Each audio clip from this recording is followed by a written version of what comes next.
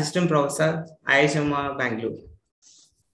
So I'm also the moderator for this webinar. So today, as you know, our topic will be pharmaceutical technological innovations. So before that, I would like to give you a brief introduction about IIHMR Bangalore. So regarding IIHMR Bangalore, we are Institute of Health Management and Research, and we are in the South Campus, that is in Hulimangala Road, Electronic City. So you will be curious what IIHMR Bangalore has to offer. So to throw some light on that, I'll give you a brief introduction. So my IT team will be sharing the screen. So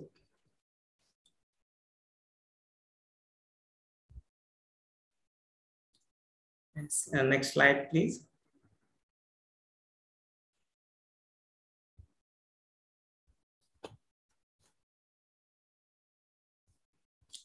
So next slide. The other one, please, Lambodar, can you share the other slide? I mean the other presentation.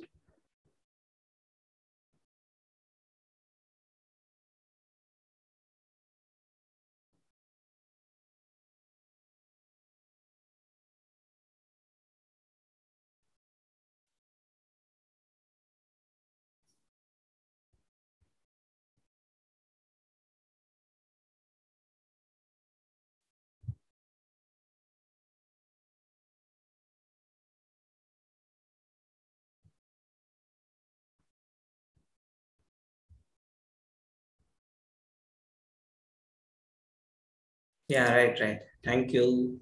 So sorry for the interruption in between. So can you please go to the next slide? So IIHMR Bangalore, our legacy has started in 1984. We are a specialized research organization in postgraduate education and training in health sector. So our IIHMR University, which is in Jaipur, so it has started in 1984. So we have our educational institutions, academic institutions in Bangalore, that is South Campus, and the North Campus in Delhi. And we have a project office in Kolkata. Next slide. So we have started in 1984, just like I have mentioned. So our Bangalore campus has started in 2004. So we got the accreditation of NABED, NBA, as well as we have this NBA with us. So MBA equivalency was being awarded by Association of Indian Universities. And another thing, so regarding our flagship program, this is we are having a PGDHM, that is a 2-year flagship program. So we have a batch size of 120. Next slide.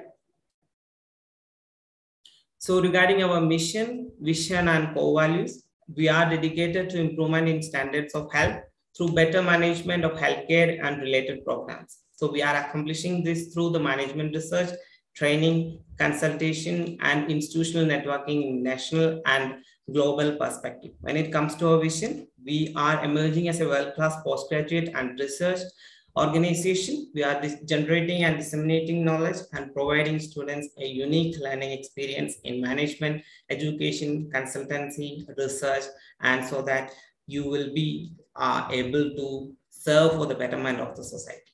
When it comes to our core values, quality, accountability, trust, transparency, sharing knowledge, and openness. Next slide.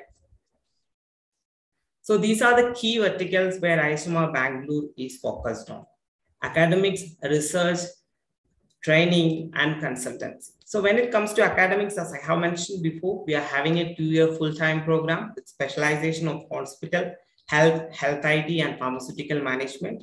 So our placement record is excellent. We have 100% placement record from our first batch. And when it comes to research and publications, so there are many projects in which we are involved. We are in the trust areas like RMNCH, NCD, health compliance, and all these things. And also when it comes to training, we are involved in many short and long-term certificate programs. We are involved in student engagement programs, webinar series, certificate programs, MDPs, FTPs, and EDPs, and also we are involved in consultancy to faculties as well as to the institutions.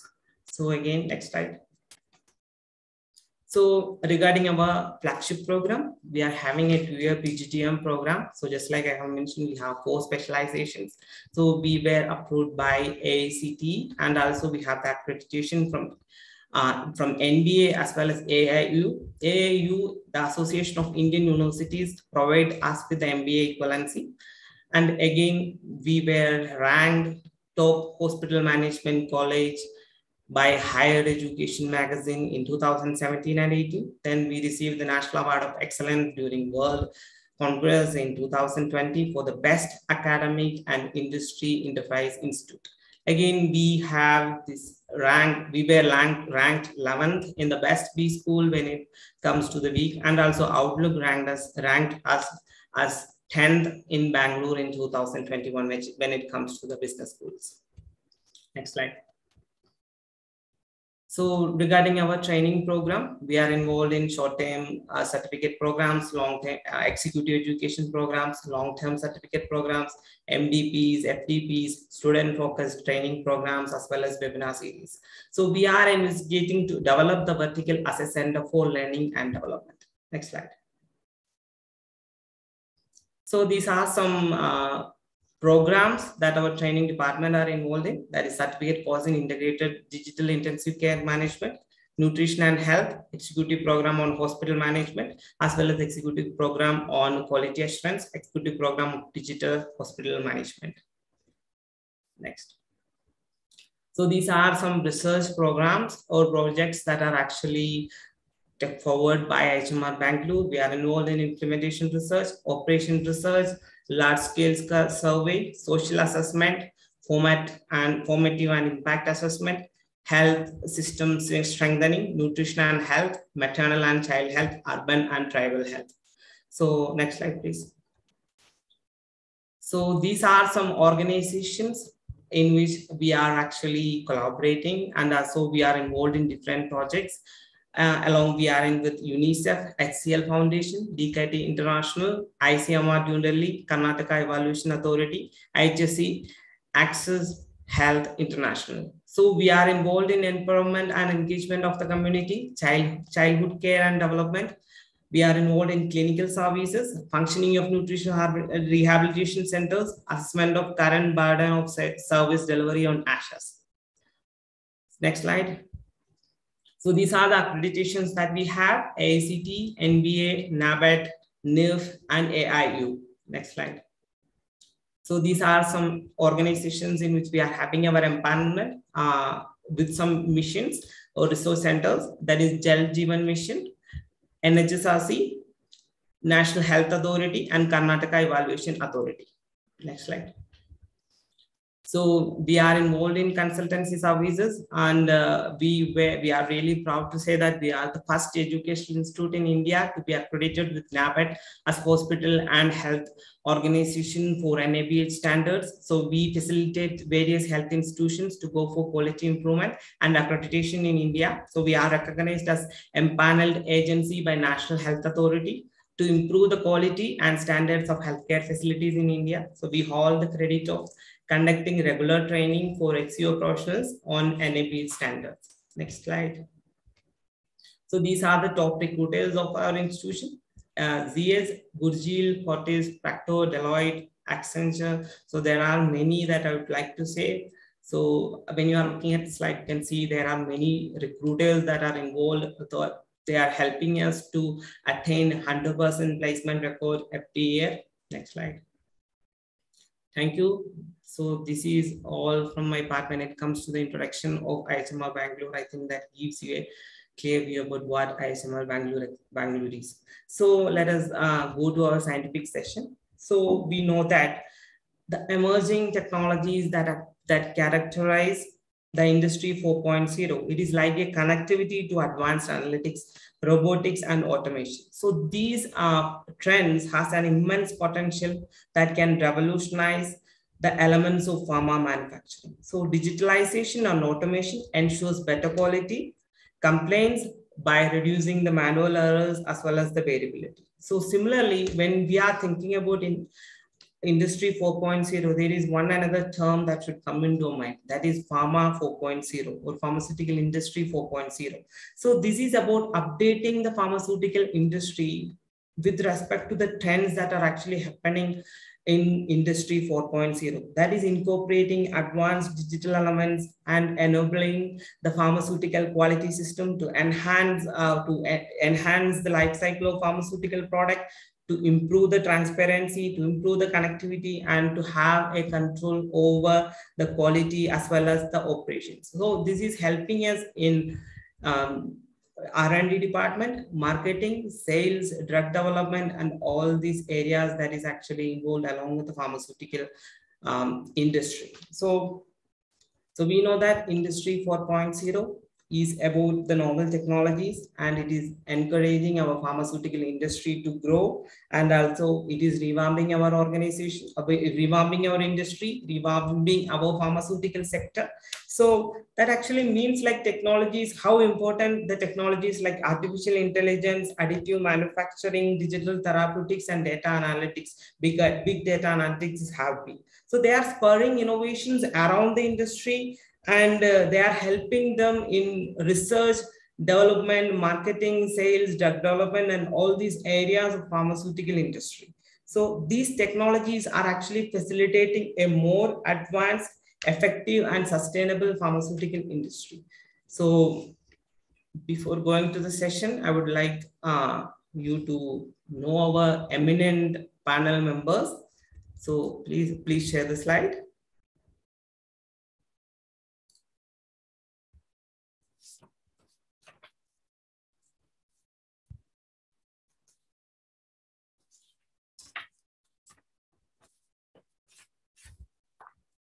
Yes, next slide, please.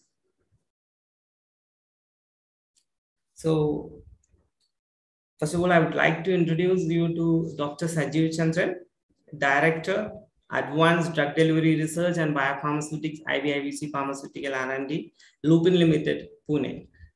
Dr. Chandran is involved in leading a diverse research group of formulators, analysts, biopharmaceutics, and IBIVC expert in design, development, and filing advanced drug delivery technologies. So he's also leading a group involved in design and development of biorelevant methodologies, biopharmaceutical interventions, and also that facilitates reverse engineering and development of complex generics. So he has 20 years of experience in research work. He has 7 granted patents and 20 plus patent applications. He is the recipient of FTT Leadership Awards 2019 under Rising Stars category, Young Pharmacy Teacher Award in 2008, which has been provided by Association of Pharmaceutical Teachers in India, APTI, and also Young Scientist Award in 2005 by Department of Science and Technology, Government of India. Dr. Sajeev Chandran has more than 50 research publications in peer-reviewed journals of international repute and has presented or co-authored over 50 research papers in national and international conference or symposium. Welcome to this session, Dr. Sajeev Chandran. So, next slide, please. Thank you. Sir, Sajeev, sir.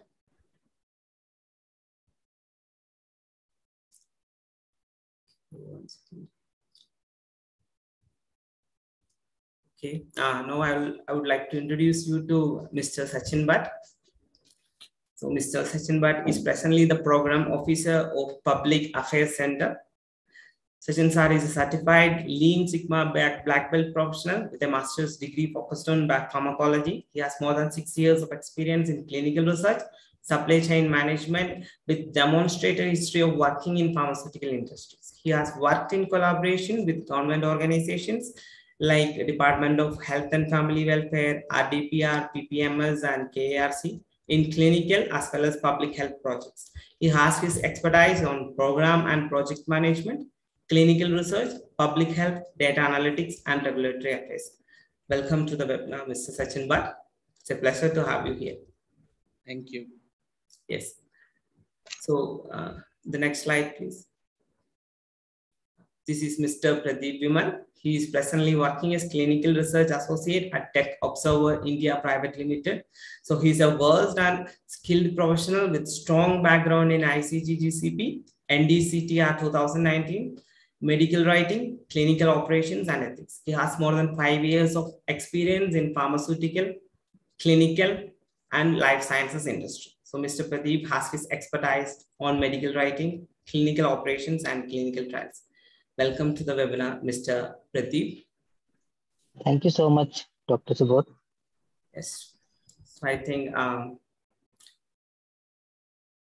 yes.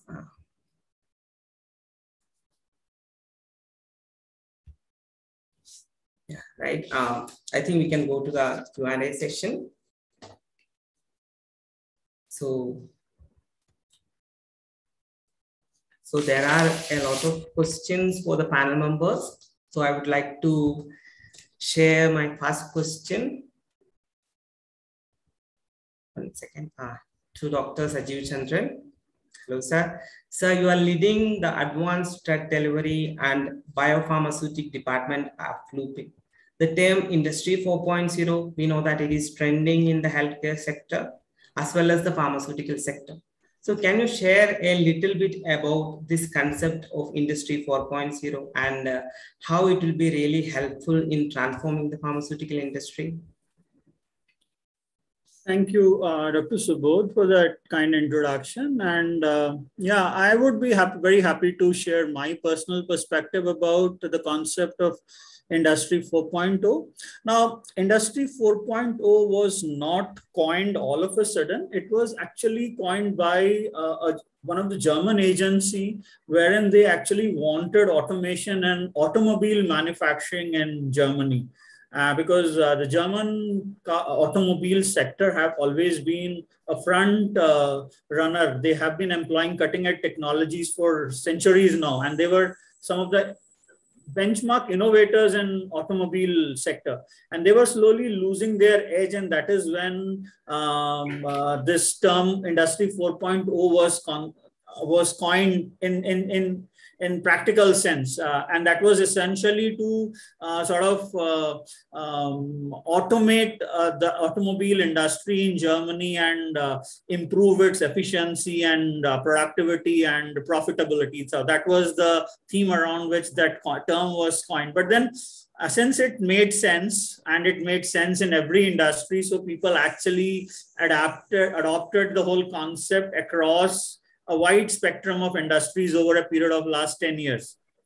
Okay, but then if you put this whole concept of Industry 1.0 or 2.0 in context, it is like Industry 1.0 was the industrial revolution in late 18th century, where our objective was to convert, instead of using human or animal energy, use another form of energy. And that is when steam boilers and stuff like that came into picture. Then Industry 2.0 was where consumerism increased and you need to do mass production, right? And then Industry 3.0 was when actually people thought about automation, application of programmings and application of it actually mirrored with innovation in the entire electronic sector, wherein integrated circuits started running the motors, the machines or equipment, and automation came in. So now after automation, what is the next thing? So that is what Industry 4.0 is all about, which means combining this physical automation that has already been achieved in the industry, which has already increased efficiency and productivity in the industry, and then combine it with the cyber concept, like the Internet of Things concept, and then try to create smart factories or smart automation, which would be intuitive in nature, which would be driven by data. They would learn, they would create data, they would generate data, assimilate data, learn from the data. The system or the program itself will learn from the data and then try to apply that learning in further improving the system. And that is what is the concept of smart factory. So now this is when we talk about industry in general. and rural innovation that has happened in the last 10 years, which have actually been supporting this revolution, if I can put it. Internet of Things, which is already been talked about, in cloud computing, artificial intelligence, and like machine learning. That's another concept that is actually aiding smart factory or smart manufacturing concepts. Edge computing, and edge computing is the the heart of any smart industry 4.0 revolution, because usually it was the human mind or brain or the person present on the system who used to take decisions which are time sensitive. So wherein if on a production line or on an operating table, a surgeon takes a decision at the spur of the moment. In a factory, on the production line, the line operator or the line manager takes a decision at the spur of the moment to what type of corrective steps have to be taken. In a supply chain system, it was the associates involved on the line that used to take. But now people have actually revolutionized. If I take an example of edge computing and the way DHL and Blue Dart have implemented in their entire consignment management system, delivery system, the entire process is automated. It is all robotic. And robots take the decision as to which package would move into which line for which type, which cargo terminal for which flight number, and everything is done by robots. So it's a totally cyber system, totally automated system that is controlled. So when we look at industry and manufacturing, we are envisaging something similar to that. And plus to that, you will have to add cyber security, because and then there is a concept called, there is a paradigm called cyber or digital twin. And digital twin is nothing but you control through artificial intelligence, Internet of Things, programs, softwares, a program or a process. The process, when it is run, this system will collect all the data and create its own digital twin. Now, what happens that is what is going to result in the digital system learning from the physical system and becoming smarter than the physical system, and then controlling the physical system, right? So this is something that the digital twin concept is one that is being very vocally talked about in terms of in every industry, including in pharma industry. And if I have to give you one or two examples how exactly industry 4.0 would work in pharma industry, it would be in production areas. Like the first application would be in pharmaceutical production. And when you look at pharmaceutical production, then it would be with respect to optimization of the process or maintenance management or increasing process stability or improving process performance, avoiding non-compliance or accelerating the quality reporting system. So these are some of the places where people have already started adapting and adopting all the digital tools that is available. So very large scale digitalization is underway in this particular area. And then there are a few other areas, like I talked about supply chain. Pharma supply chain has never been automated the way DHL or Blue Dart have automated their cargo management processes. So there is a lot of application expected in that area. And then there is a very big area that has been talked about, digital therapeutics, where people will have the entire process of diagnosis to treatment is expected to be controlled through this intervention. Here, although you asked me about the pharma industry, but then I'll give you an example of IBM Watson, which is expected to revolutionize the legal system once it gets implemented in that sense. In the sense, you would have digital lawyers rather than physical lawyers, like, because the system, the software would actually tell you whether this case is winnable or what is the probability of win, what is any precedence with respect to your case, with all the reported cases across the globe in all geographies. So that's an interesting concept.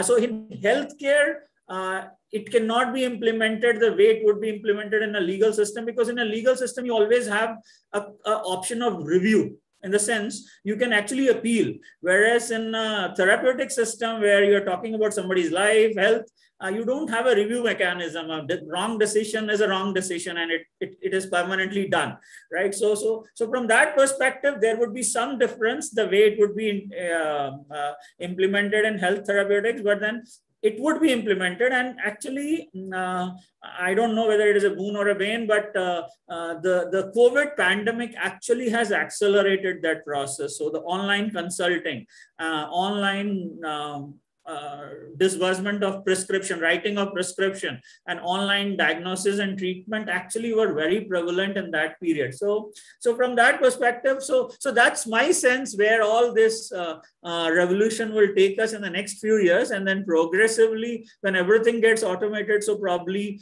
we would have something like Watson, IBM Watson for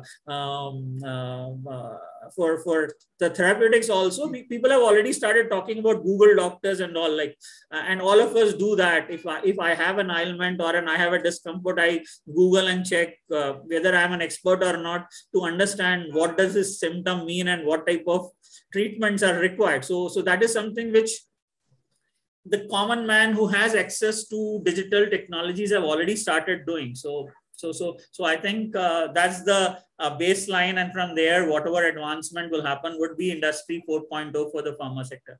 Yeah.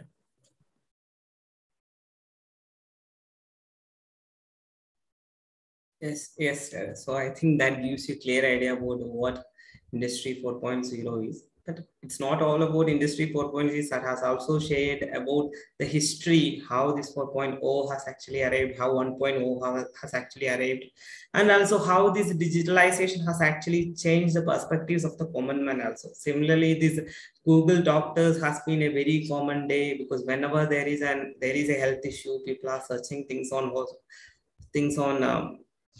Google and finding answers. Someone is getting too much concerned about what they are finding on the Google. This is quite common nowadays.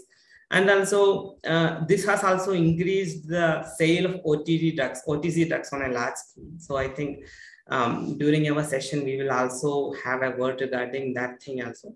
So again, now I think I can come to Mr. Sachin Bhatt.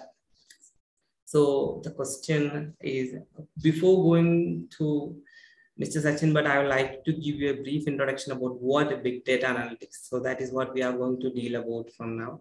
So regarding the big data analytics, wait for a second, 1 second.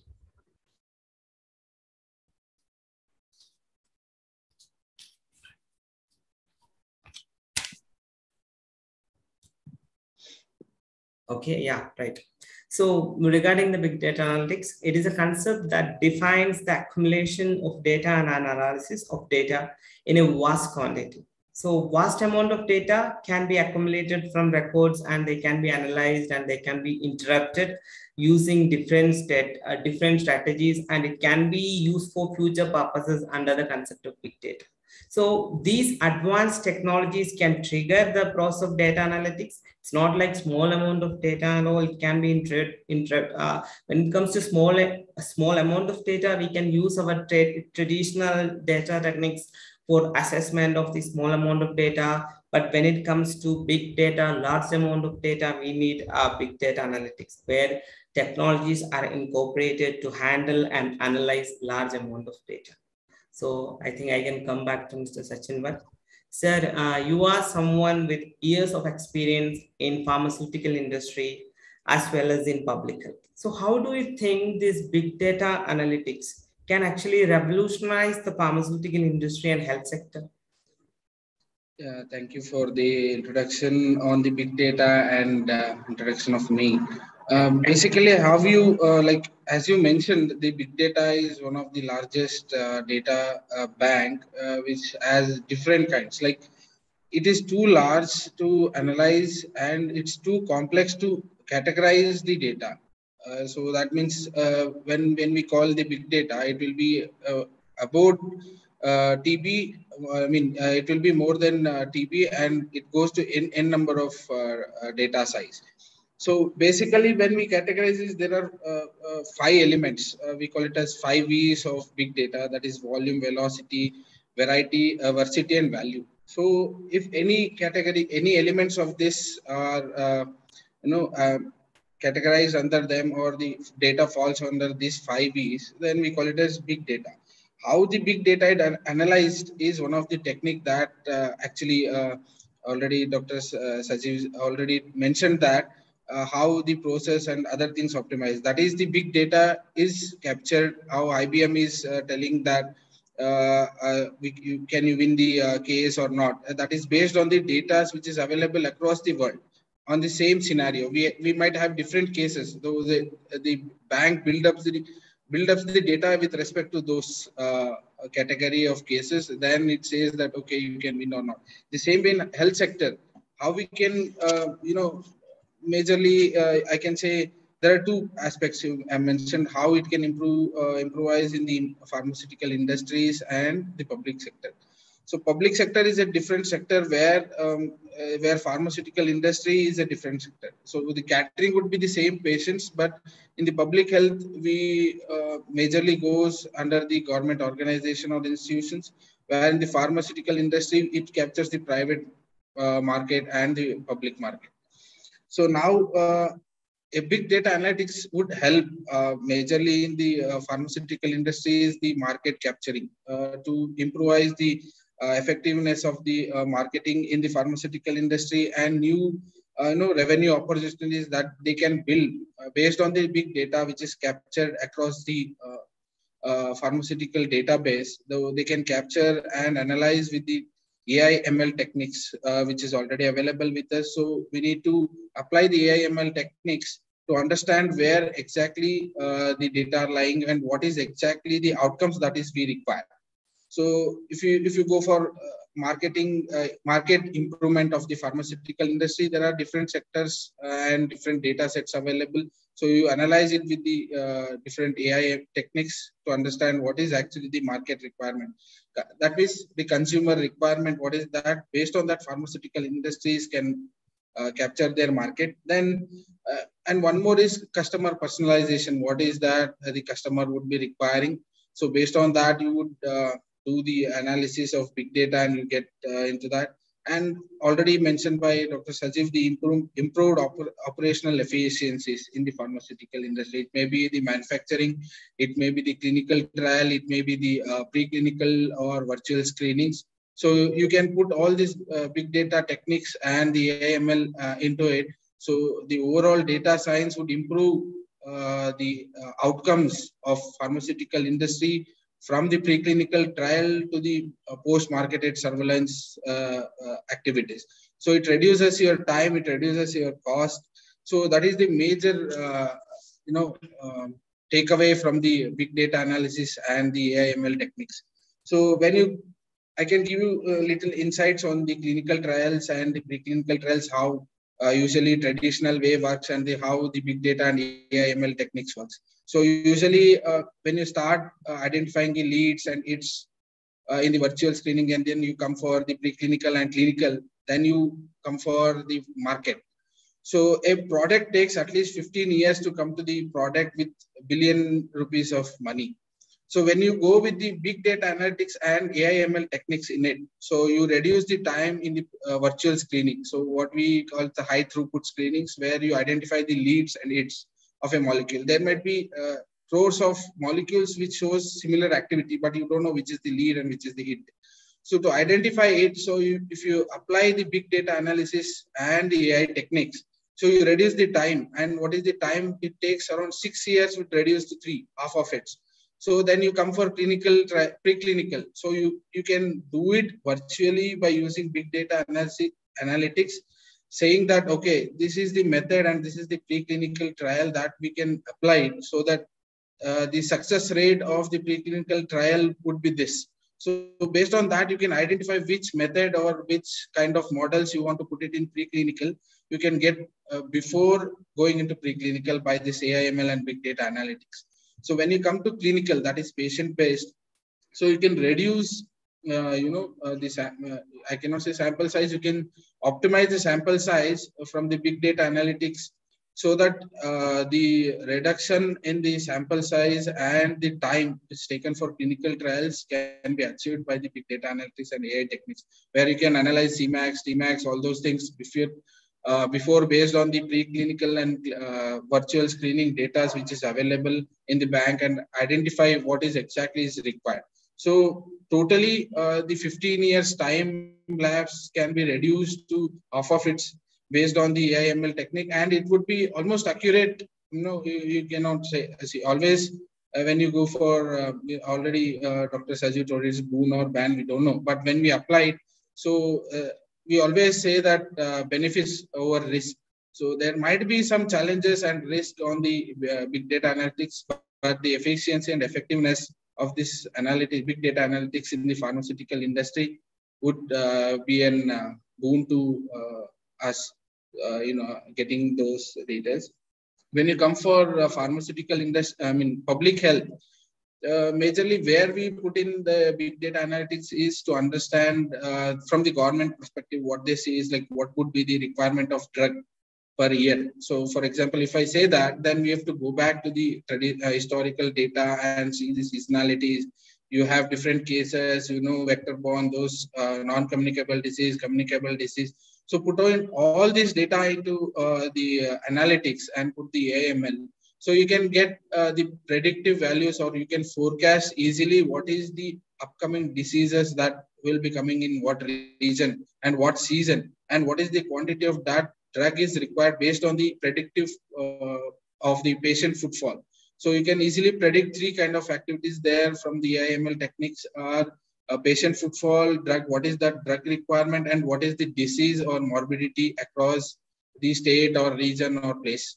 So with these kind of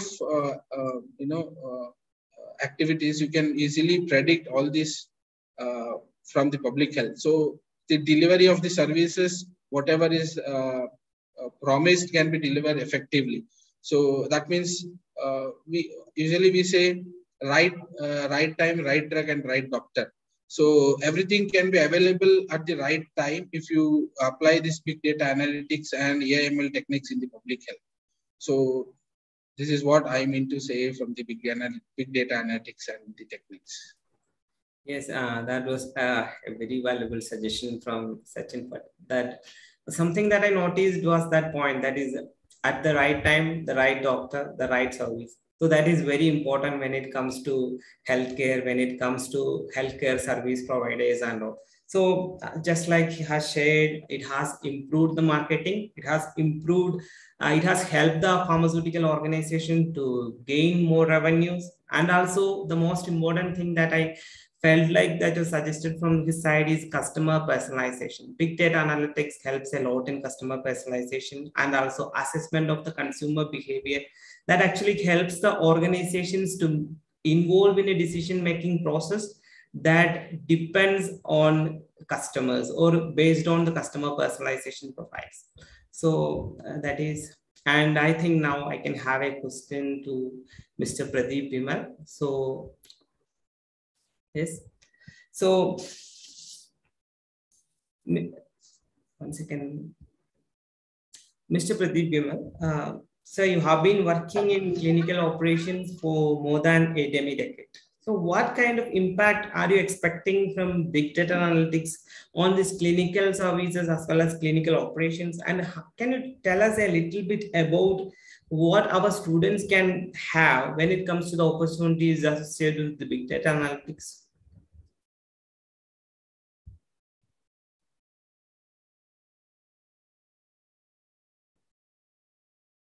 Hello, sir. Am I audible? Pradeep, sir. Am I audible to you? Yes, yes. Yeah. So basically, you have briefly discussed regarding the big data analytics, but the major concern I will also briefly about. I will tell you that basically big data analytics is a form of advanced analytics which involves the application with the elements such as predictive models, statistical algorithms, what-if analysis provided by an analytical system. And nowadays, many pharmaceutical companies use big data analytics system and software to make data-driven decisions that improve business-related outcomes and trial-related outcomes. So, the data is largely available in pharmaceutical industry, such as historical data, trial data, drug data, electronic medical records, sensor data, human genome, real life experience, scientific publication, and social media data also. So these pharmaceutical industry building a big data and platform and design defined as a common analytic model that can apply for the many types of clinical trials. With the help of the big data analytics, many clinical scientists make data-driven research, reach conclusion faster and more accurately. And also big data analytics can also accelerate clinical trials, but also help reduce the risk and cost associated with the clinical trial, big data. So I would say that big data analytics plays a crucial role in the future of a clinical trial. Here I will provide some answers, some examples to you regarding the big data analytics.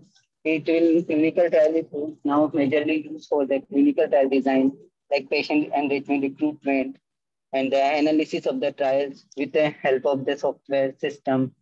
And nowadays, these kind of database we are using the patient monitoring, investigate and site selection for the clinical trial, and using operational data drive to AI-enabled clinical trial analytics, outsourcing the strategic leadership to obtain necessary AI skill and testing talent. So these are the basic few trials examples. So we are using for the clinical trial, in clinical operation. And these are the, and these some can resolve the some problems, significant difficulties in recruitment, the clinical operations like problems on the quantity of data, managing big data to recruit patient, operating data technologies to involve patient and better health outcome, less clinical trial dropout rates with the use of big data. Earlier was like happened, somewhat happened ki we have like we designed the clinical trial, but there were lots of dropouts rate. So it will cost the company for the trial and time also. So now with the help of big data, this clinical trial dropouts are lesser, gaining big data available for the analysis sooner to minimize cost, and then knowing big data roles in expectation of healthcare. These are the basic significant difficulty resolved with the help of the big data analytics. And then in terms of the, I would say, opportunity, there is a lot of opportunities now in market and so many companies, big companies like MNC, like Clarivate is here in the here, Bayer, Webster's also there. So which provide the secondary research analyst as a research analyst team. These are the vacancies, opportunity with the these MNC provided with the help of to build a career for the students for that in a lifetime, in our future.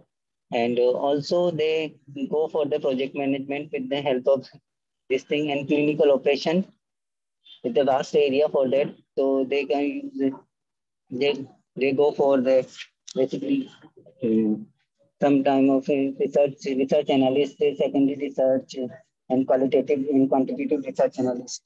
These are the opportunities are currently there in IT. Yes, Pradeep sir. So thank you so much for your points. So what I understood, like when it comes to the big data analytics, it can help a lot in reducing the clinical errors. Since the data are actually properly recorded and assessed, the number of errors can be reduced, because the clinical errors is something which is a major challenge when it comes to the clinical services as well as for the clinical providers. So by using big data analytics, by reducing the number of errors, we can provide a better clinical approach, or maybe we can provide a better clinical service for the patients. So that's all. So now we can have a discussion on another very important topic when it comes to the pharmaceutical industry, that is artificial intelligence. It is not about the pharmaceutical industry, it is about the health sector also. artificial intelligence has been transforming the pharmaceutical industry for many years. So we know that it has revolutionized the industry and had led to various inventions like virtual assistants, self-driving cars, smart homes, chatbots, surgical boards, and so much more. So even in whenever you are looking into into a website, you can see this chatbots. Most of the organizations has actually got equipped with the chatbots who are actually using the artificial intelligence. So when it comes to the data-driven age, the companies across all parallels of the industry, they are adopting this big data, artificial intelligence technologies and all. So how it has actually revamped the pharmaceutical industry in the sense like they provide an ocean of untapped opportunities for business transformation. So AI-powered analytics has actually brought a radical shift in innovation paradigm of the pharma sector and also has a potential to foster the innovation by improving the productivity and delivering outcomes across the value chain. So they can significantly improve the value proportion of pharma companies and also create new business models. So I would like to ask a question to Dr. Sajeev Chandran with respect to the artificial intelligence. Sir, how do you think this artificial intelligence can be a handy tool when it comes to the drug R&D as well as in the manufacturing? It's a very pertinent question, Dr. Subodh. Let's see, what is artificial intelligence? There are two components to it. It is, when you say artificial intelligence, it is a non-human taking a decision, right? In a very layman sense. A program or a boat taking a decision. Now, how can a boat take a decision when the boat is not aware of anything? So that is where I was talking about the digital twin. So unless and until you feed in relevant information, an algorithm cannot take a decision. So it's basically garbage in, garbage out in case the input is not right. Right. So from that perspective, application of artificial intelligence hinges on how intelligently data is collected, stored, retrieved, and used by the algorithm. Right. So the first step in application of artificial intelligence is automation, which has already been done. This PLC SCADA-based control of the operation, and then making the system learn the nuances of the process, the algorithm learn the nuances of the process using that using the data that is getting collected. And as the system gets trained, understand all the variables in the process, then the system is in a position to control it. So for example, I'll give you a very simple example that is employed in a pharmaceutical process. You know, like every tablet is a compact mass, right? Every tablet that is. So a tablet is to be compressed, and when a tablet is compressed, it has to be compressed at a particular optimal hardness to get that compact. So too hard a tablet would not help it disintegrate and dissolve when it is ingested, and too soft a compression would result in the tablet breaking before it actually reaches the patient. So you don't want either of that. So you have a very simplest application of artificial intelligence is where the system, the SCADA, the PLC that controls the operation knows like what is the limit within which the hardness has to be controlled. Depending upon the variation in the process, you are able to you have to increase or decrease the compression forces. So that is the simplistic way of applying artificial intelligence in a manufacturing process. But then when we talk about manufacturing process, it's a collection of several unit operations. And right from starting from the raw material dispensing till the packaging and distribution of the final product in pharma sector. So artificial intelligence can be applied in any of these processes, provided we are in a position to provide the basic framework of data analytics to that. What is the decision-making process involved? Like how exactly the system, the algorithm should understand deviation, evaluate deviation, and what type of corrective measures have to be applied for which all type of deviation and at what stage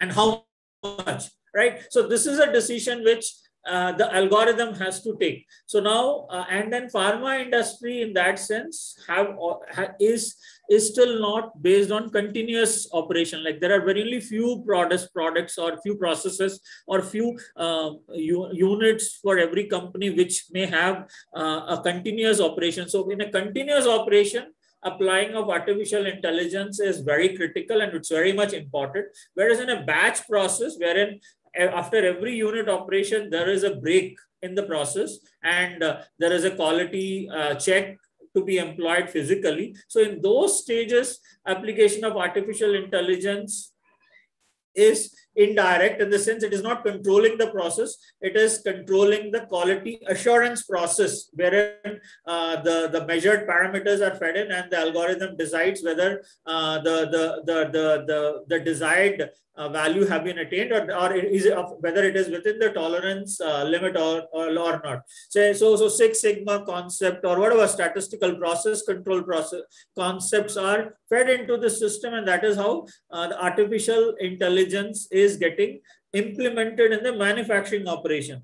But then there is a far wider application for that, especially in terms of in the analytics part. Say, for example, how do you make supply of production forecast? So when you make production forecast, if you already have the seasonal flu data set input, as an example, if I can give you as an example, so you know when is the season of flu. So you know like what type of forecast can be made using that for different type of flu medicines, right? So maybe there is a wider application for data analytics and artificial intelligence, algorithm-based decision-making process in production planning, in sales forecasting, in supply chain management in terms of in pharma sector. And then it is also very much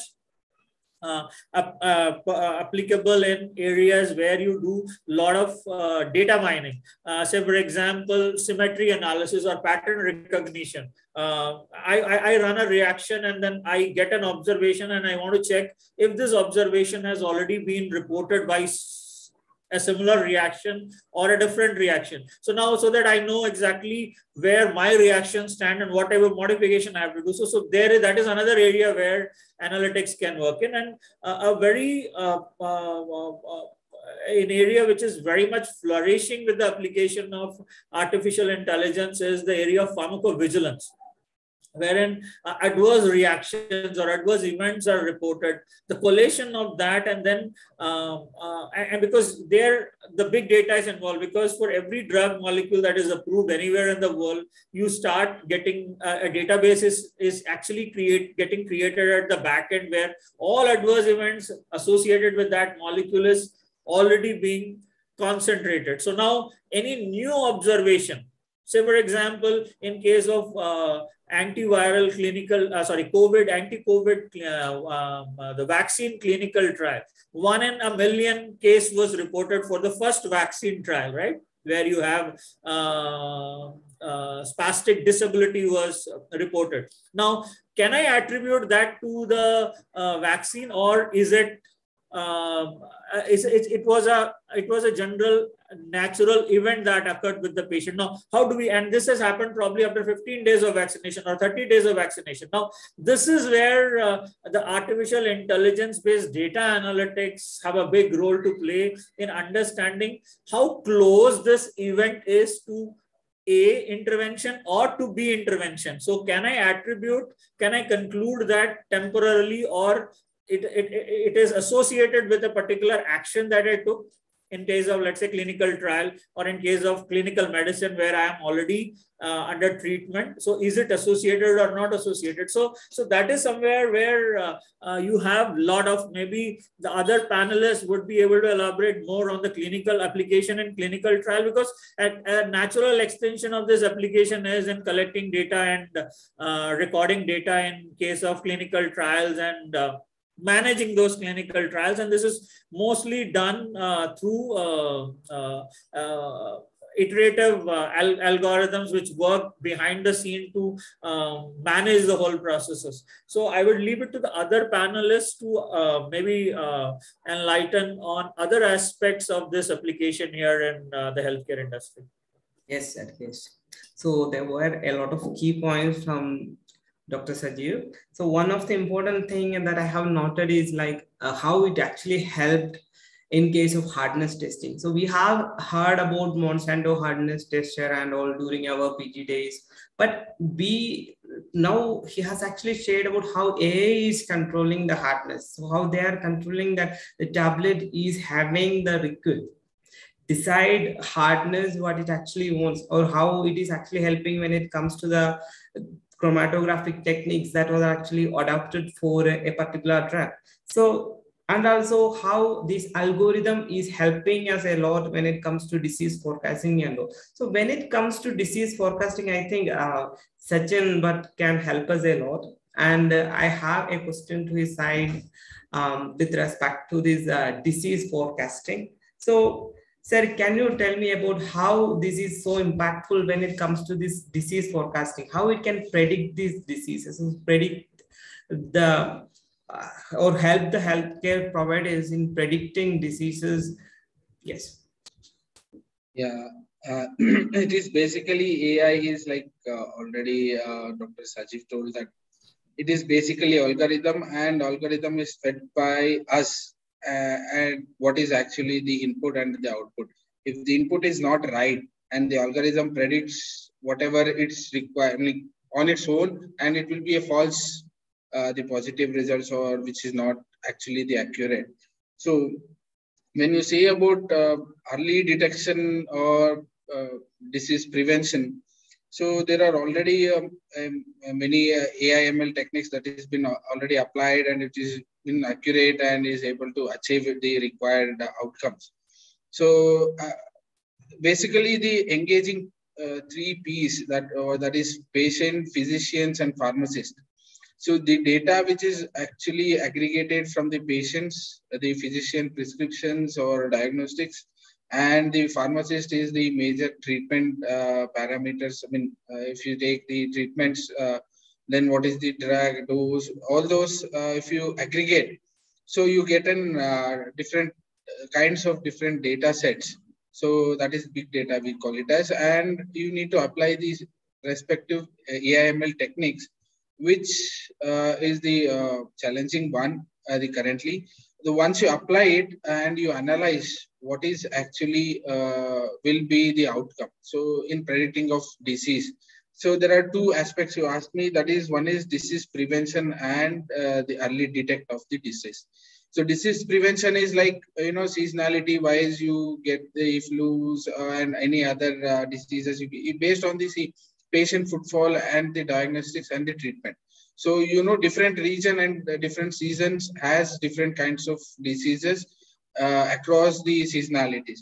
So you aggregate the data across, when you're applying the AI/ML techniques in the disease prevention, and it will be to the specific region.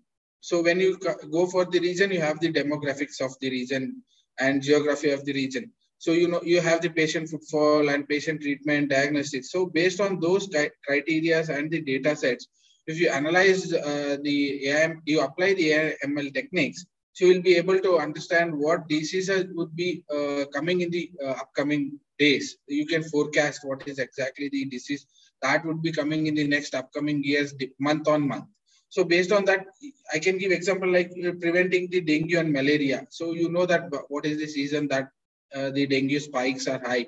So based on the previous historical data and the patient footfall, so you can just easily identify where the diseases lies and what is the spike rate in the seasons and the regions. So based on that, you can predict all those diseases and prevent it.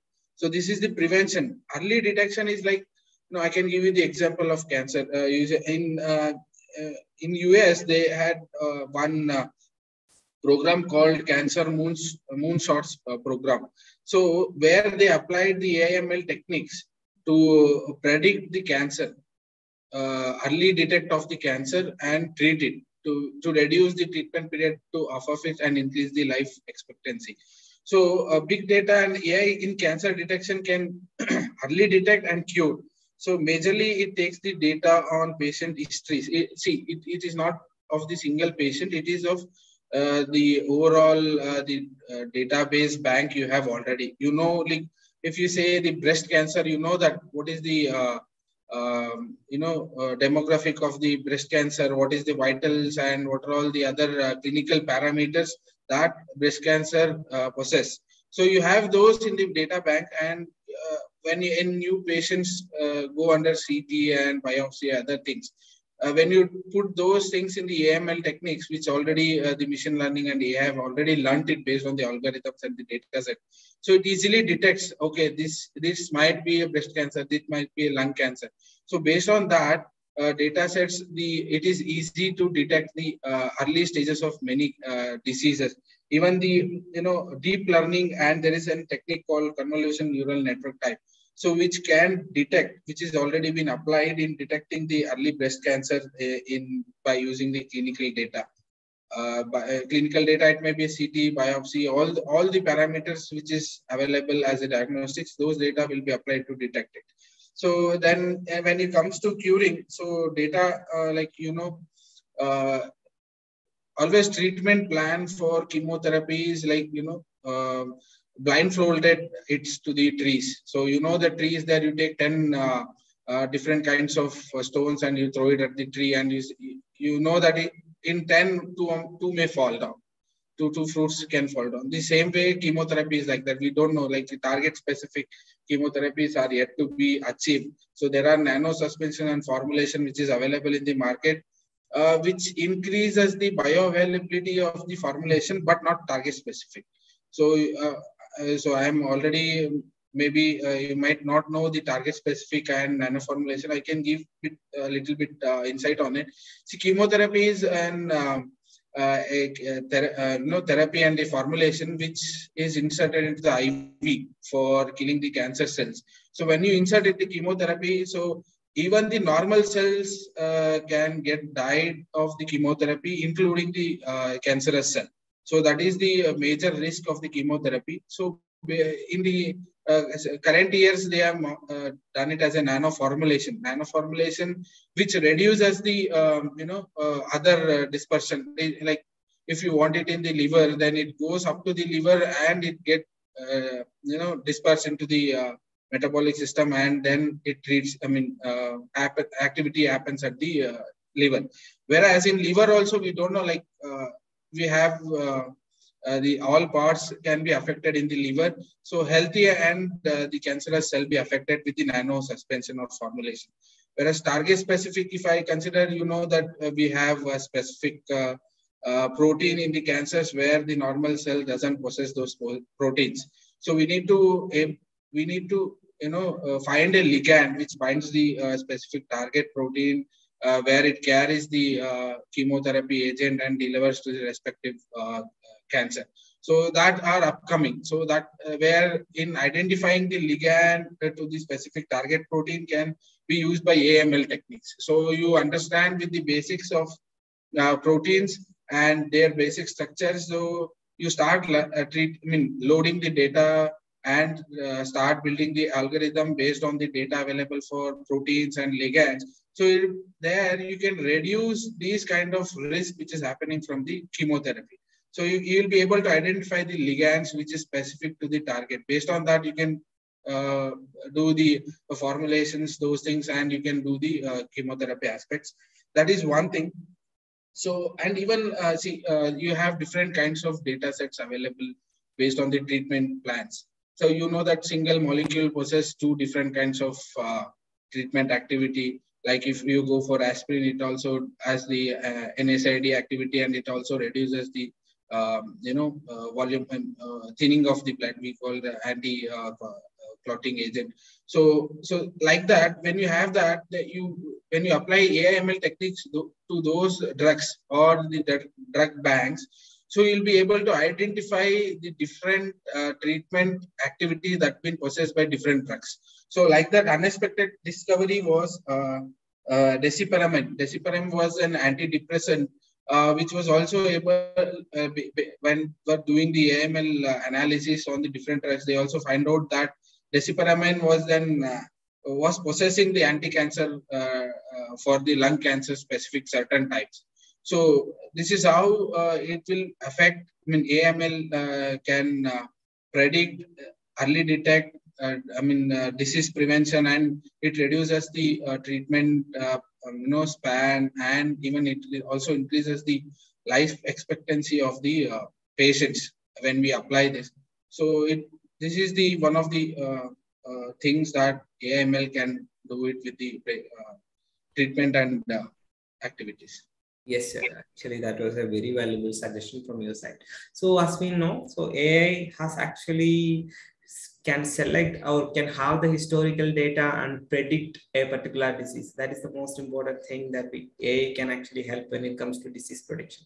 And also, sir has actually shared about how it is very helpful when it comes to the predicting cancer and how this target specific drug delivery system can be helpful in combating this cancer or reducing the outcome of cancer and all.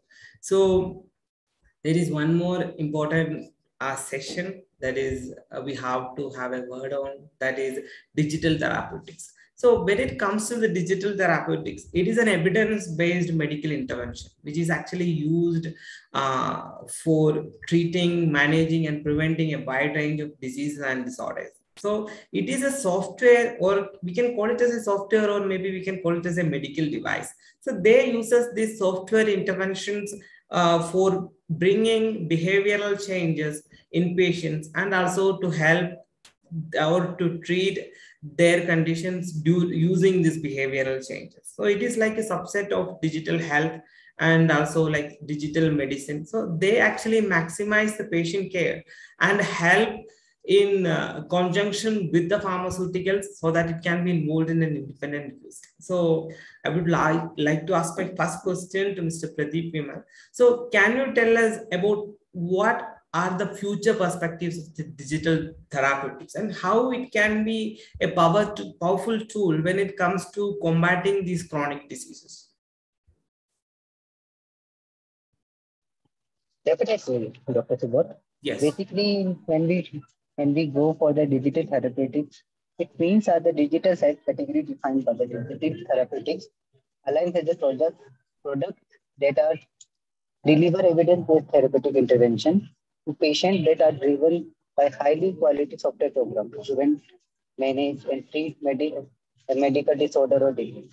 Digital therapeutics are distinct from the digital medicine, like or some smart pills which combine a prescription medication with an ingestible sensor that is designed to communicate with the software application to track compliance.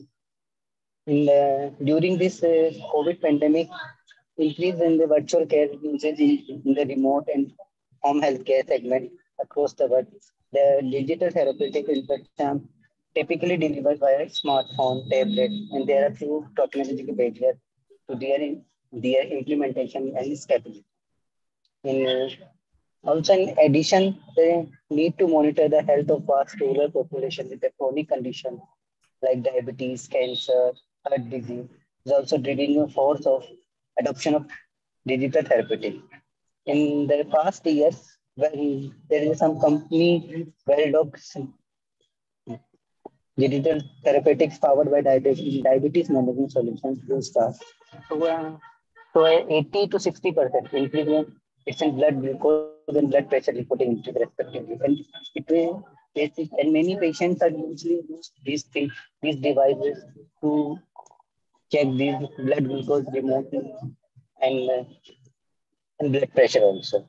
And the future perspective regarding the future perspective of the digital therapeutics, there are there are several companies, the research companies, with the development of the therapeutic application for a diverse range of neurosciences institutions such as attention deficit hyperactivity disorder, autism spectrum disorder, schizophrenia, depression, bipolar disorder, dominant commercial research and development, which follow the trends in the analysis to conduct for the clinical trials. And furthermore, a focus on the development, the solution of the CVD disease, such as hypertension, hypertension, hyperlipidemia, acute coronary syndrome, is consistent with the trend seen in clinical trial over the past decade. So these are the trends ongoing for that. And here I will provide one example regarding the digital therapeutics in comes in future. Like doctors use a AI-enabled search tool to find a clinical trial using the patient clinical data. And for this, the data set, they are able to find a match with the recruiting patient from the various clinical trial phases. So these thing of the patient receive the mobile support with the detailed information about the study, can ask any question additional, providing regulatory compliance, consent, and so and also with these mobile device and wearable provide consent monitoring and support, sending reminder to ensure adherence to protocol, informing about the progress of the trial, and that these are they get what time of like support blood glucose we are taking from the patient. So they will also remind these therapists. This time we have to take the reading from there, and there are like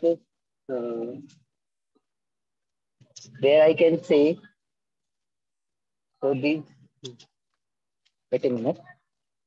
So basically, these are the novel trends coming out to fast-growing mobile health sector. The digital therapeutics mm, to offer the basic guidance such as technique to overcome the insomnia and administrator at first and connect with the wearables and consumer electronics to set the capture data as well as communicate with the patients, interface with the wearable medical equipment such as tracking blood sugar levels, picking up vital signals from the sensor in the patient history. And when we go for the when we comes digital therapeutic patient has care journey regarding. So there is so many like wearables, non-wearables, smart device, apps, aggregation platforms, analytics that enables the patient to prevent the onset of the disease so that improves well-being and the deliberate preventive care activity. And there is a treatment that they act as a stand-alone treatment with a proven clinical efficacy or complement existing treatment by enhancing this clinical outcome. And when we go down and we go for the electric product like digital therapeutic deliver clinical outcomes, now focus on specific therapeutic indicators such as heart disease, breast cancer, diabetes, ADHD, asthma. In heart diseases, like these drives behavioral change through the weight, food, and activity tracking, followed by the interactive coaching personal challenges. And when we talk about the breast cancer, they are monitored the metabolic changes for accelerated cellular activity common in tumor, leading to the very early breast cancer reduction. And in terms of the diabetes, they are leverage the gamification in application to encourage the better glucose spiking habit, rewarding by the itself patient. And they are sending the reminders to this patient so they can improve they can like improve their health itself. And the asthma, for regarding the asthma, I can say they help to understand current asthma conditions for the set of tools to adjust dosing accordingly. So in terms of future, I get and so for the future, I can say according to the one research report by the Acumen, the global discovery market, I reach around the like 8,149 billion US by 2026. So these are the booming healthcare sector that increase the patient and the related disease therapeutics for the new disease and the pharmaceutical to the timeline. And these pharmaceutical industries are high demand for the development of these pharmaceuticals and digital therapeutics. So, and these technologies enable the cost effective basically, and these are a very smart thing. So, and now there's not in like everyone don't have to go for the patient for the reason like blood sugar checking, blood sugar, blood and blood pressure, these things. So basically, there is a therapeutic set of evaluation for the patient healthcare and the patient well-being. And there are some MNC, and in terms of digital therapeutic, they are using like GNS Healthcare, Genentech, Sanofi. They are like providing some um, medical devices in upcoming future. So which is help to the patient for their better health. That's all from my side. Yes, yes. Thank you so much, Mr. Pradeep Vimal. So you had shared us many valuable suggestions. So regarding what I really found that during the pandemic, how this actually the digital therapeutics has actually helped us in the home healthcare systems, and also to monitor the disease conditions of the patients, as well as to predict the diseases, as well as to reduce the disease rates. So that is one thing. So one more, I have one more question with me, that is to Dr. Sajeev Chandran. So, on a pharmaceutical marketing perspective, what can be the key drivers that promotes the adoption of digital therapeutics? Where should a student invest when it comes to these technological innovations? Yeah, Mr. Pradeep actually talked about digital therapeutics. So one difference that, one distinction that all of us need to make when we talk about digital health vis-a-vis digital therapeutics. When you talk about digital health technologies, it could be personalized medicine, mobile health apps, like wearable devices, telemedicine, all that electronic health records or electronic medical records and stuff like that, which actually have been very useful during the pandemic. But then when we talk about digital therapeutics per se, digital therapeutics are not conventional medicines. In the sense, it is not digitally diagnosing something and then delivering a conventional medical product at your home is not digital therapeutics. So we need to, the participants here need to make this distinction that digital therapeutics is a subtype of digital health technologies, but then here the therapeutics is digital. That means without taking a pill, the software should be helping you to become better of better version of the disease, whatever you have, or the disorder that you have is digital therapeutics. Say, for example, you talk about sleeping disorder or insomnia. Now, in insomnia, can a software help you sleep better? Is digital therapeutics. So if you have, and there are, I mean, US FDA have recently approved a digital therapeutic in this regard. So there are things. Say, for example, you are alcoholic and you want to reduce the intake of alcohol, and if I remember correctly, Vorbida was the name of the digital therapeutic that US FDA approved last year, which actually talks to it's a virtual reality platform which talks to the alcoholic and then persuades based on his behavioral pattern and his own thought process, his liking, dislikes, to dissuade him from consuming alcohol. Distracting him into other activities is what digital therapeutics is all about, right? So, see, another example that I can give you is, and this is about managing a disorder in terms of, here it was alcohol, it could be drug abuse and stuff like that. Then there are positive therapeutic interventions also. For example, last year, BioVital SHF was approved by US FDA, which is basically a device, a digital device, which helps you prevent heart attacks or heart failure. And how does it do?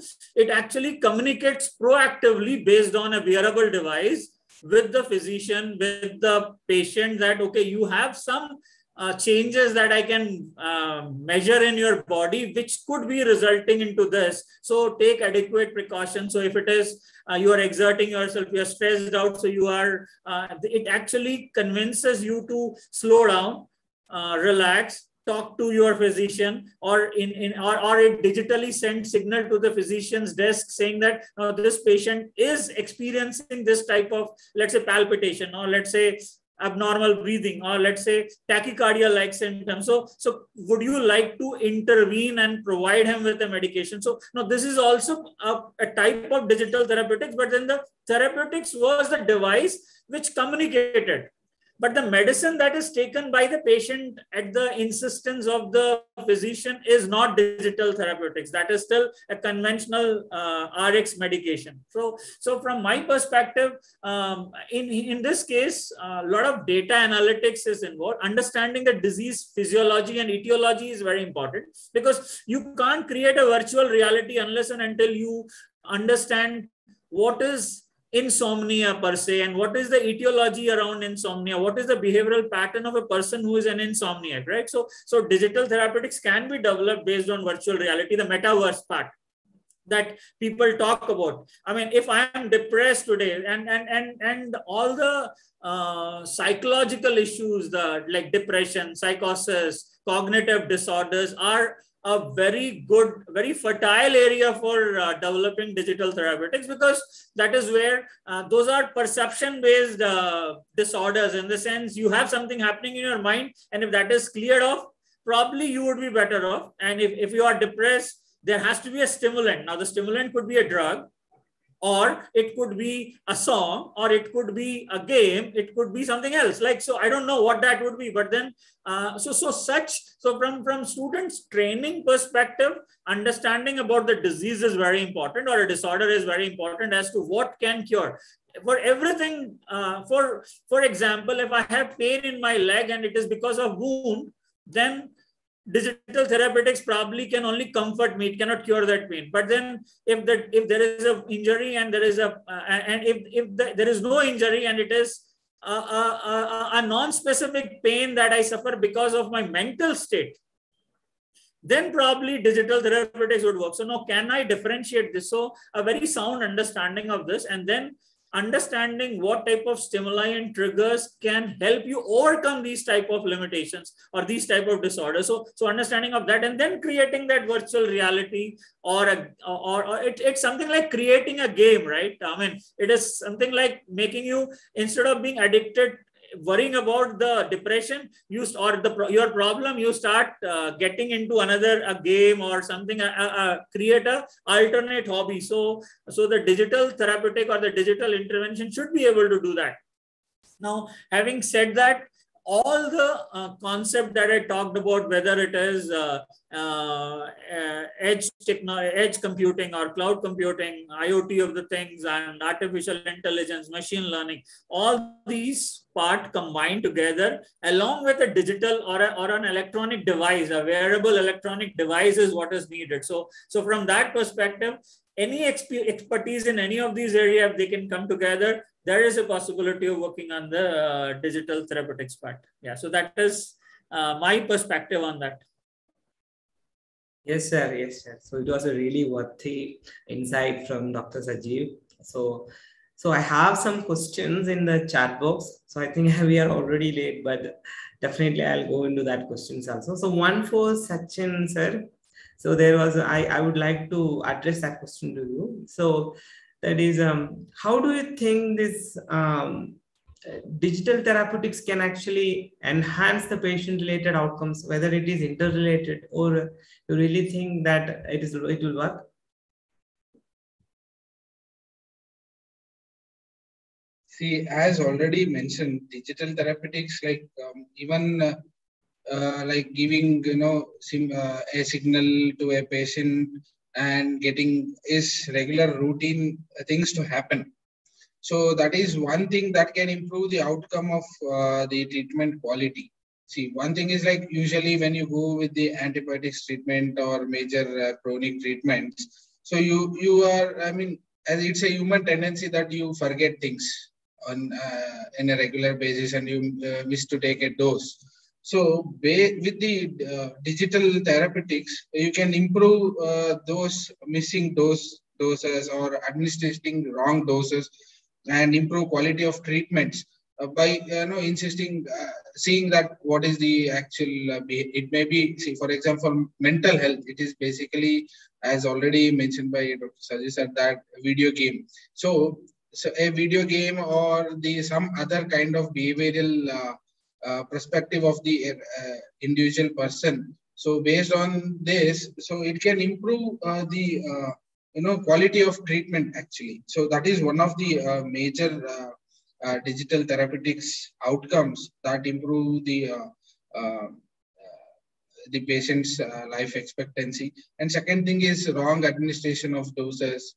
So you know that we have already have some equipment like, based on your blood sugar level, like we call it as insulin pumps, which based on your blood glucose level, it automatically releases the required level of insulin to those things. So those are all one of the techniques that can improve your life expectancy. So the outcome would be the quality of treatment. So that is how, like, if it is a traditional way of insulin administration, then you would increase the dose, reduce the dose. You don't know what is the glucose level. You administer the routine dose which has been prescribed by the practitioner. So you take those same things. But based on this, you can improvise the treatment level and other aspects of the treatment. So that is one thing I can tell you on this. The outcome would be the outcome of the digital therapeutics. Yes, sir. Yes. So as you have suggested, so we know that patient medication errors has been a challenge to the healthcare providers, and we know that how it had a severe impact on the life of the patient. So digital therapeutics can definitely improve in that aspect, and also they can improve the treatment levels and provide a better security to the life of the patients. Yes, sir. So there is one more question, and I would like to ask. It is from Sheikh. Yes. And it was like whether quality 4.0 and the concept of industry 4.0 is the same. I think Dr. Sajeev? Well, no, there is no difference in industry 4.0. See, basically, wherever we say 4.0, in colloquially, industry expert refer it to as a fourth industrial revolution. So that is how 4.0. So from if you look at quality, any quality management tool that or total quality management tools that support this revolution would be part of industry 4.0 itself. So when you say quality based quality 4.0, it is essentially improving the data analytics part, involvement of AI-based interventions, machine learning intervention. In the sense, I gave you an example earlier of if the quality control data is collected and that is analyzed by human mind, you know that human mind can analyze simultaneously 2 variables, 3 variables, 4 variables, and then after that we suddenly get into a limitation. Whereas an AI or a software probably may be able to process 10-15 variables simultaneously, connect it with or compare it with historic data, run the entire comparison in a fraction of time, and then come up with an intervention. So from that perspective, quality 4.0 is very much part of industry 4.0 with a lot of impetus given on this what you call collecting, assimilating and managing data. So basically understanding how exactly I can avoid the issue of non-compliance and how quickly I can, or how I can proactively or preemptively identify those areas or those pain points and then make corrective and preventive actions there. So that is very much part of industry 4.0. Yes, sir. And I have seen one more question from the side, that is whether this quality actually involve physical inspection or involvement. See, quality does require physical inspection as well as physical testing. Okay, because pharma products are the only products which are not tested and say you unlike, I mean, if I can take half a minute here, if you look at, if you buy an electronic device, what does it come up with? It come up with a label okay tested, right? If you buy an automobile, every automobile, every four-wheeler or a two-wheeler coming out of a factory would have been subjected to a test drive and then a corrective intervention if there is a problem, and then only it would have been released into the market to the distributors go down. Pharma products are the only products where if there is a 1 million tablets are manufactured, only few hundred tablets are tested, and then remaining batch is actually relieved based on the concept of on quality assurance principle that the batch is a uniform batch and the representative sample is representing the entire batch, right? So every tablet that you take is not tested, right? So from that perspective, parametric release is done. So we follow a principle of parametric release of the batch into the market.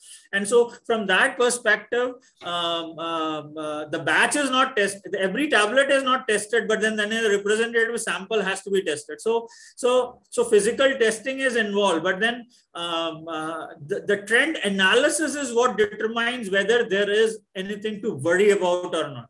Right. So if, say, for example, if a parameter has a tolerance of plus minus 10% across the mean, and if my values are towards 8% on the higher side or towards 8% on the lower side, then I know that this is not a mean batch or not an average batch. It is a batch which is having a skew, which is skewed towards the higher side or to the lower side.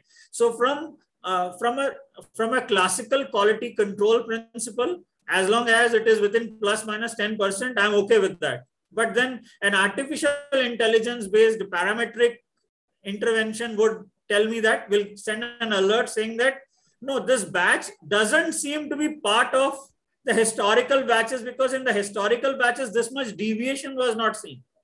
If that is the case, that alert is sent, and that alert is processed manually also, because there would be people involved who would have to take a decision on that. And then if there is a requirement, then the entire data set would be revisited, and then you might have a retesting, or you might have additional corrective actions taken to ensure that the variation is not plus minus 8%. It is within a very smaller range of plus minus 2%, which is acceptable. Let's say, I mean, as an hypothetical example. So from that perspective, it is very much imperative that we actually apply this industry 4.0 or quality 4.0 in most of our practices. But then the input data for making decisions would still come from the physical or the measurements that you would do on the way. Like, you cannot have artificial algorithm making the measurements. You'll have to have somebody making the measurement. It could be automated, it could be physical. Yes, sir. Yes, sir. I think that answers his question. So I think we have reached the end of the webinar. So a feedback form will be provided to you. You can fill the form. Subodh, yes. I had one question to Dr. Sajeev Chandan. Yes, yes, please.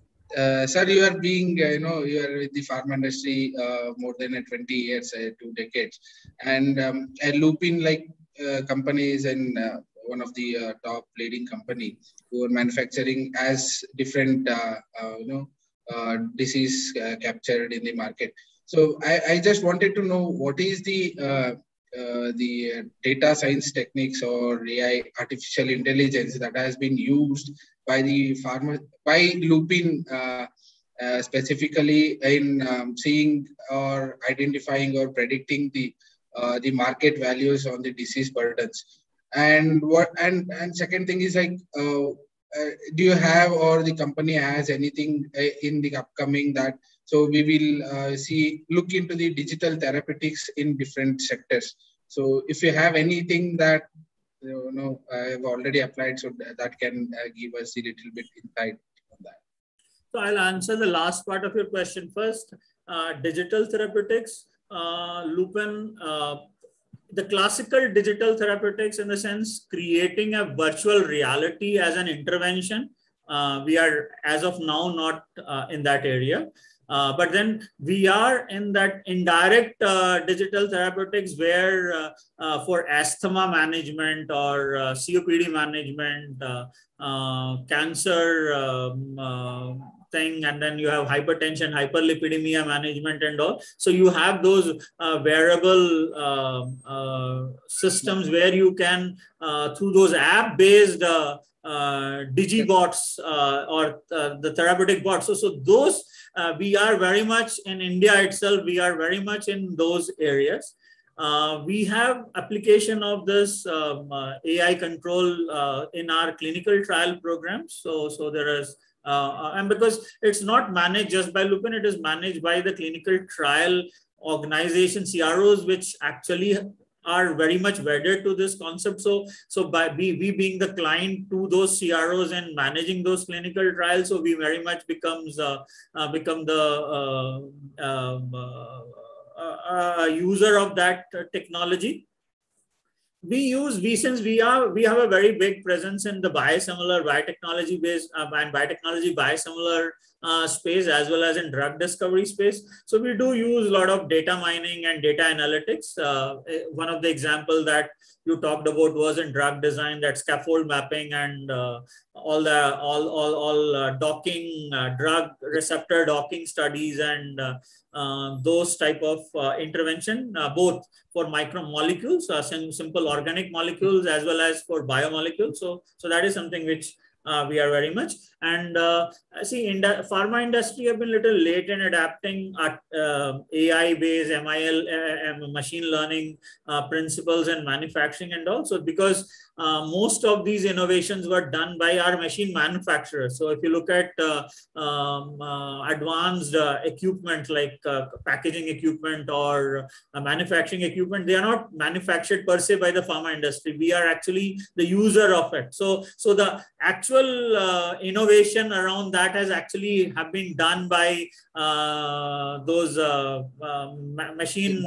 You talk about Fitte, or you talk about Killian, or you talk about Bosch, or you talk about any of those machine manufacturers who provide us automated manufacturing systems to us. So these days they install the entire manufacturing system. They don't provide us a small piece of equipment. They, with the entire control and command system is provided in that thing. So in that sense, most of us have adopted long back those systems, almost like 10-15 years. We have actually moved to PLC SCADA control systems. And then one recent innovation. So if you look at business processes, we have actually adapted in most of our finance and accounting activities. So you do have some of these modules which would automate human work, right? So all those things which are prevalent in most other industries have actually been adapted in pharma sector as well. So no, and Lupin is not an exception there. So we have also been very much into that, including smart manufacturing now. So recent last few years, we have actually moved away from simple automation to smart manufacturing, wherein I talked about the digital twin concept, right? So right now that is what is the big thing, and that is what we are trying to be good at. Thank you for the insight. I think that answers your question, Sachin sir. Yeah, right. So I think we have reached the end of the webinar. So I would like to express my sincere gratitude to all the speakers who has actually joined today, Dr. Sajeev Chandran, Sachin sir, and Mr. Pradeep Vimalandu. So, and I would also like to thank you for your valuable insights. So I would like to thank the IT department for their firm support. They are always there throughout the webinar. So I'd like to thank everyone who was actually involved in organizing the event. And also I would like to take the names of Mr. Pradeep Kumar sir, Head IT Department, and also Mr. Mrinmoy, Department Head Pharmaceutical Management. And also I would like to thank Kirti ma'am for her continuous support. And I would also like to thank the people from the IT department, Mr. Varghese, and also in training Lambodar. And so again, lastly, I would like to thank the audience. So whenever, for every event, you need your audience to make it a successful one. So I sincerely hope that this has actually provided you with insights on the technological trends. So that is definitely going to revamp or transform the pharmaceutical industry. So on behalf of IIHMR Bangalore, I bid you a farewell. Thank you. Thank you. Thank you. Thank you, everyone. Thank you.